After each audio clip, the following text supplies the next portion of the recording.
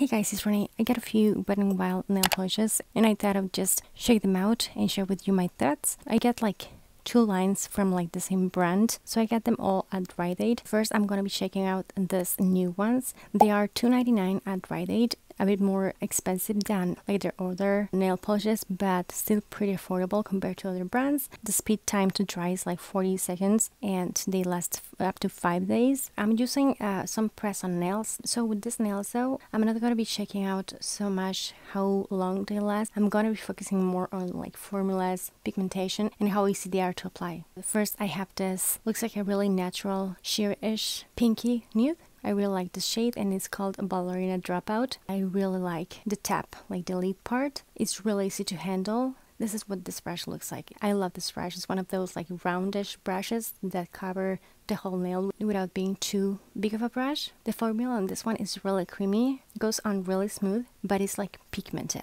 The lead, it makes it really easy to grab. The brush is like one of those round ones that makes it easy to work on like the edges, pretty close to the cuticle without covering the cuticle. But this is what it looks like with just one coat. As you can see, you don't need that much at all. It's like pretty covered with just one. The drying time, it was pretty fast as opposed to other nail polishes, but it wasn't like instant, you know what I mean? And I tried to make my layer as like thin as possible. By the time I was done with my second hand, my first hand was almost fully dry. Like if I were to rub my hand against some fabric or just, you know, move my hands around, I would probably get prints or marks. It dries pretty fast compared to other brands, but it doesn't fully dry in like 40 seconds. So for this, you just need 2 coats. This is what the second coat looks like. I think it's amazing, especially for these kinds of like shades that are creamy, sheer. Usually with these kinds of shades, it sometimes can take up to 4 coats and it's like a whole day activity, you know.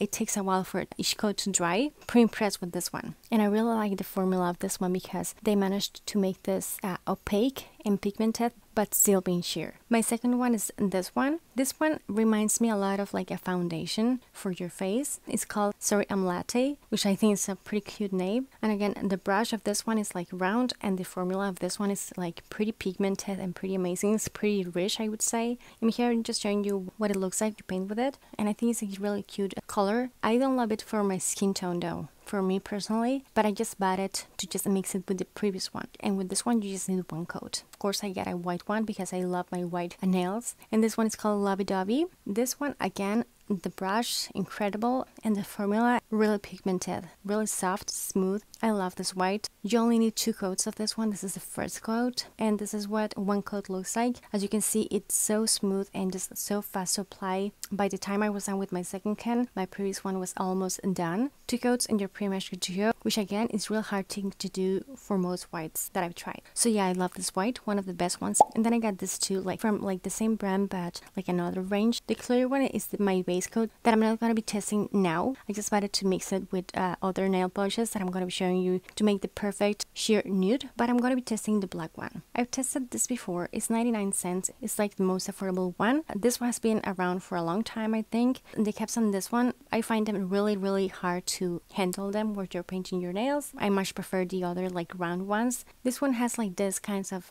brushes, standard ones. I much prefer the other kinds of brushes like round ones because this more square ones, especially on the edges, it gets really tricky to handle. But I really like the formula, really rich. This is just 1 coat and that's pretty much all you need. It dries fast, but it's not as fast as like the other 3. Overall, I really like this brand. I like that they are cruelty free and affordable. I would recommend them. For me personally, I like the brushes and the caps of like the newer ones. They are much easier to handle, but I really like them all and I recommend them. All of these ones, I think they're amazing and I will be buying more. Hopefully this was helpful though and I just covered as much as possible. But yeah, hopefully you liked this and let me know down below. If you did, don't forget to give this a thumbs up. Check out more reviews that I have on my channel, subscribe for more. Thank you so much for watching. I'll talk to you later and take care. Bye!